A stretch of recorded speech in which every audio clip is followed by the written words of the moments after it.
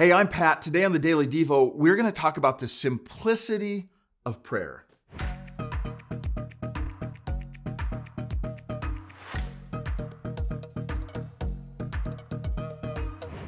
One of the first century philosophers made fun of the pagans of his day who were, quote, fatiguing the gods with their prayers.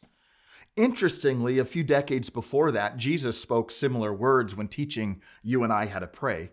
He warned about us turning prayer into some kind of complicated show of endless, mindless words.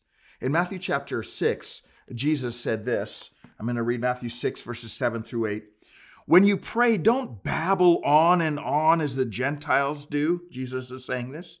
They think their prayers are answered merely by repeating their words again and again. Don't be like them, for your Father knows exactly what you need even before you ask him. Now let me work backwards in these two verses and note two things that Jesus identifies. Number one, Jesus reminds us that God doesn't need us to pray for information. I mean, think about it. You and I in our prayers are never going to inform God of something he didn't already know. So what's the purpose of praying? We're going to get to that in a moment. But the second main thing that we see in these two verses about prayer is that the uselessness of babbling on and on. Jesus' point is to quit using the same words or phrases over and over and over and over and over to the point that they don't even mean anything to you anymore.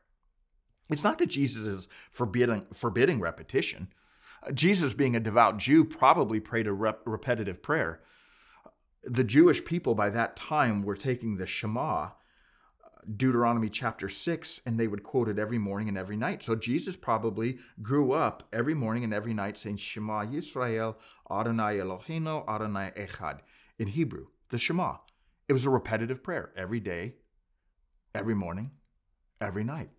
So it's not that Jesus is forbidding repetition, but he's telling us that true prayer is not a vain, meaningless repetition. It's not a bunch of words that we repeat in some mindless fashion.